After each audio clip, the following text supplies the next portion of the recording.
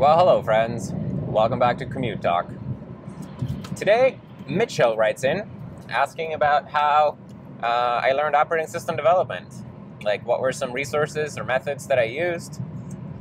Did I learn it from some work I did at some job? Or did I just poke my head into operating system repositories on GitHub and learn that way? So that's an interesting question, because it's something I get asked all the time. So let me tell you that I learned operating system a kind of an unusual way, a bit backwards. I worked on an x86 PC emulator for many years. It was my pet project. It's called Computron right now. It's gone through some name changes, but it's on my GitHub if you want to check it out. I never made a release of it because it was always just like a pet hobby project that I used to teach myself about things. And I started doing it when I was 18, so it's been there in my life for a long time. And parts of it are really, really crappy still. But basically working on this taught me so much about how x86 computers work, how 386 multitasking works, how the typical generic standard PC hardware works. So I knew a lot about all of those things. And with that knowledge, implementing an emulator or an operating system, like a basic multitasking operating system, is not terribly difficult because I'd already seen from the computer's perspective what other systems do, because I had DOS and Windows and Linux and these different systems running on my fake hardware. So I knew what the software was supposed to ask the fake hardware to get multitasking and stuff like that going. So that really, really helped me. And when I decided to just start writing an operating system, then I didn't really have to stop and learn about things that much, at least not in the beginning, which was, I guess, probably very helpful. But then, of course, there's so much more to operating systems than, assembly and kernels and stuff, even though that's what a lot of people think that it's about. It's really not. It's so much more than that. And I would say that when I was 20, or very early 20s, then I worked on the KDE project for a while, and that was really, really helpful for me, and not just in learning C++, but also in taking off this sort of this intimidation veil or intimidation halo or whatever around around big software, like big desktop software. Because prior to that, I had only ever used desktop software and never actually made any of my own, really.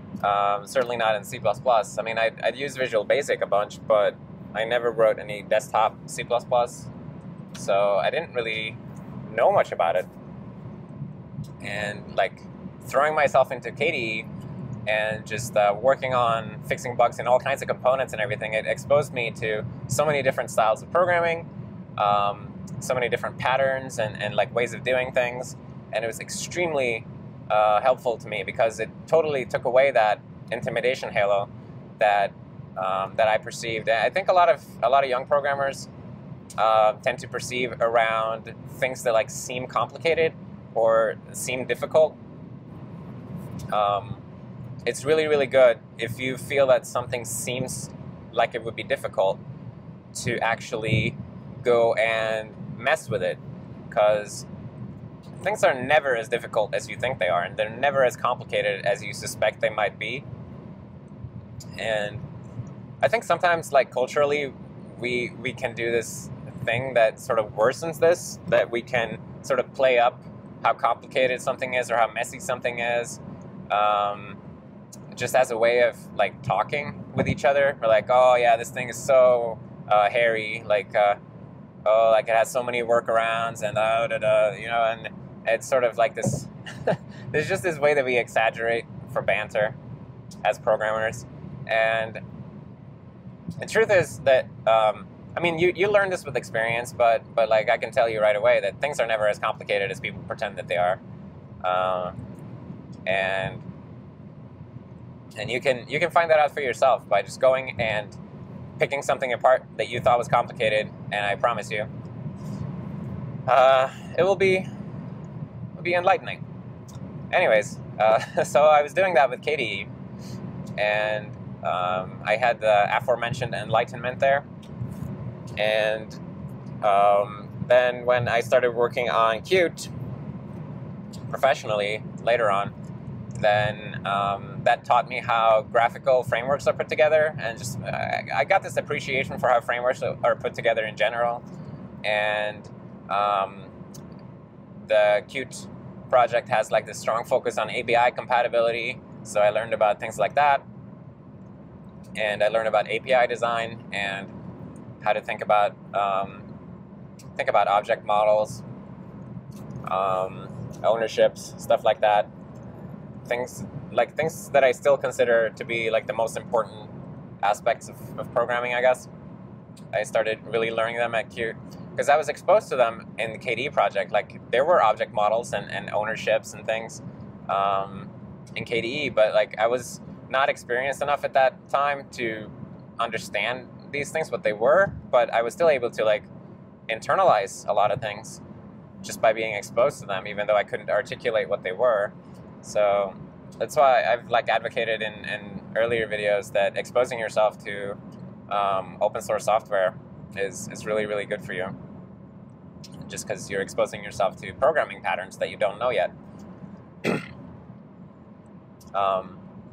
So Qt was really good for learning GUI frameworks, and like Qt is the main inspiration for sure for the GUI framework in Serenity called libGUI. It's very Qt-like. If you've ever done Qt programming, then you would feel right at home, I think. And I guess then after that, I worked on WebKit for many, many years, and browser engines and browsers really are not different, or not terribly different from operating systems, because you have like crazy inputs coming from all over the world, and like a lot of it is untrusted, and then you have a user who's like constantly interacting with you and like wants certain things right now,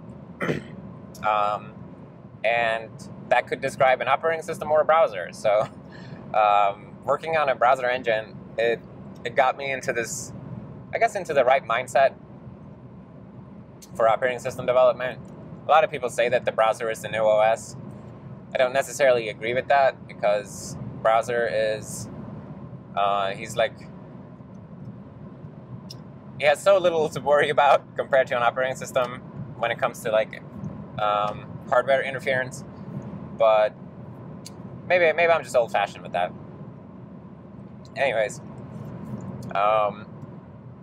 working on WebKit, it really made me understand systems programming the way that I do today, because WebKit is really like it's like a collection of smaller systems that compose a larger system.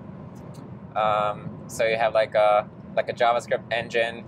It's like a system of its own, and then there's a layout engine, and then there's like this networking engine, and like caches and resource management, and like there's like a media engine in there, and there's all kinds of things going on in there, and there are all these little systems, and they all work together to implement the web, right? The web functionality. And just being in that environment and being exposed to that for so many years, it just it gave me an intuitive understanding of computer systems, I think. It's not necessarily like the best understanding. It's just the one that I have, and it's the thing that I draw from when I build Serenity now, is that I just draw from this understanding that I have of computer systems that I gained from browsers. But I guess I should mention also that I've been a computer enthusiast my whole life, and I've been a Unix enthusiast ever since I first got into running Slackware back in the 90s, and I had a Windows relapse, but I eventually came back to Linux again. And of course, I spent many years on Mac OS as well, which, you know, I definitely have to give credit to Mac OS, because I spent, I don't know, 7 years on Mac OS, and I learned a lot of good things from that, and especially working with people, like my coworkers at these big projects. There were a lot of smart people that worked on these projects, and I learned a lot from them. I have to give credit. So, like, I wouldn't be half the programmer I am today if I haven't gone out and interacted with people and learned from those who were way, way, way ahead of me, skill-wise and experience-wise. So I think that was really important. But I guess I'm kind of getting into like this general territories here, and not so much answering the specific question. So, like, what were some resources or methods that I used? I didn't read like operating system tutorials really. I've been on the OS Dev wiki, but I'm not a frequent reader or anything. I find that it's usually easier for me to just try to do something myself first, and then if I just can't get the thing to work right, or if something doesn't seem right, then I can go in and look for help elsewhere. But it's just in my personal experience, I just have much better success at trying to do things myself first before I look up how to do them. And yeah, I think Dan Boyd on IRC calls it my clean room method. Like, try to build a thing yourself first. That way, you're tainted by your own implementation before you look at anyone else's. I don't know. It works for me. And oh yeah, and there was this part of the question, like, did I just look into other operating systems and work things out that way? Not really. I don't look much at other operating systems. The thing that I would look up sometimes is like how someone implemented a driver for some hardware, just because that's something that, like, I develop primarily with QEMU, right, as my target, the emulator. So it has a tendency of being very forgiving when it comes to hardware emulation. Like, if you do something wrong, then QEMU would just be like, well, you know, close enough, and it would just let you do the thing. And then, as we're finding recently, as my man Conrad is getting Serenity further and further along on real hardware, we're finding that a lot of the stuff that QEMU does is like entirely too forgiving, right? And real hardware behaves differently. So for things like that, it's really helpful to look at existing drivers sometimes. But I still maintain that it is best to try to do your own implementation first before you look at other people's. Anyways, I don't know if this answers the question at all, but I guess this is how I learned operating system development. I think maybe the main thing I would tell people is that operating system development is really just systems development, which comes in many, many forms. And don't mythologize operating system development, and don't mythologize kernels, because it doesn't do you any favors. It's just another program. It's just another system.